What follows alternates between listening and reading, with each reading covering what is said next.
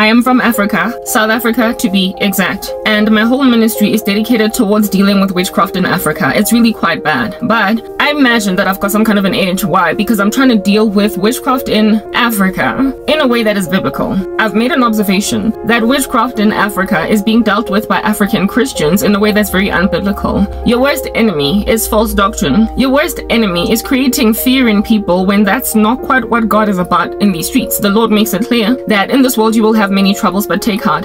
I have overcome the world. It is entirely unbiblical, and there is absolutely nobody who went through any of that in the Bible. To imagine that the reason why you're not yet married at 45, the reason why you are struggling to start a business at 28, the reason etc. you get my point, is because of an altar that has been erected against you and you must bring it low. There is nowhere in the Bible where that is exegetically and responsibly interpreted as such. You are building doctrines, making them up from nothing, orifices in your bodies, and disregarding the fact that God called you to be long-suffering and patient, and after suffering for a little while, the God of all grace will restore you to everything you need, lacking in nothing. Guys, you need to be biblical.